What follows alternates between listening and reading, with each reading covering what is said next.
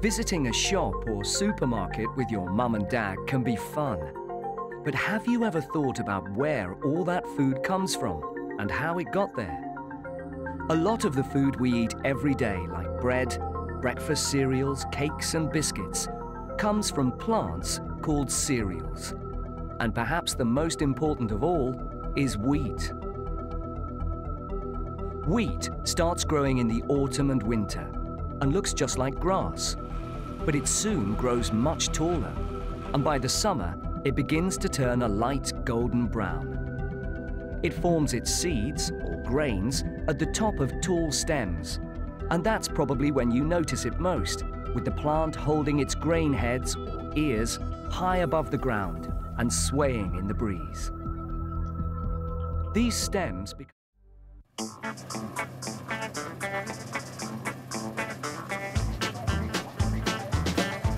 Massey Ferguson combine harvesters have always been red, ever since the early days, when they were known as Massey Harris combines.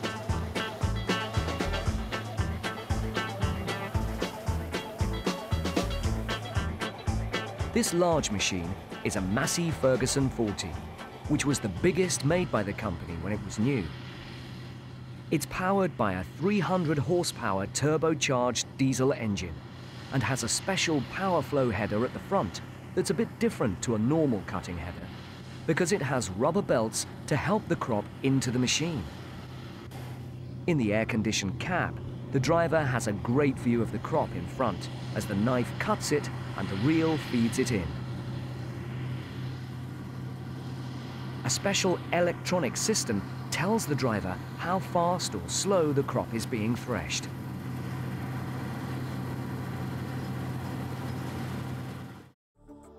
All these Massey Ferguson combines working in one field are 7278 models. They look great, don't they? You're more likely to see lots together like this in parts of America, where the fields are much larger. How many can you see?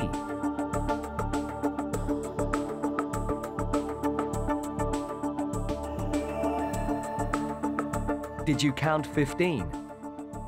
They're fitted with all the latest electronic controls, including satellite positioning. It's a bit like the sat-nav you may have in your car, except instead of showing the driver or farmer a map of where to go, they can see a map of the field that shows how well the crop has grown. This helps the farmer to improve the areas that need it by adding extra fertilizer ready for next year.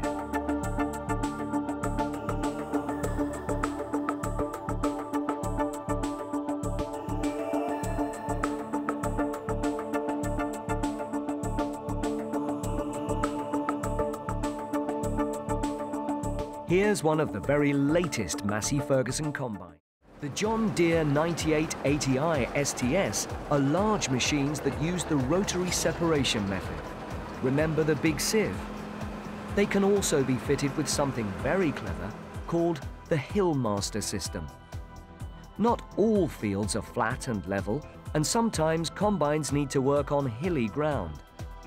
Hillmaster automatically keeps the combine level on steep slopes. The wheels and the header follow the ground, but the rest of the combine is kept perfectly level to make sure all the grain is caught and none falls back onto the ground and is wasted.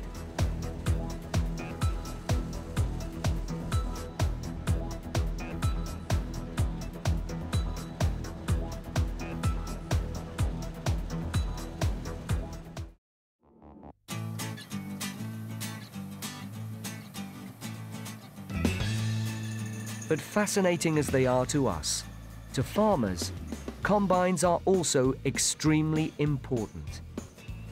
They are responsible for harvesting some of the most vital crops that feed people and animals and help to make it possible for many people in the world to eat as well as they do. Without them, harvesting is a slow process that needs lots of people to do it.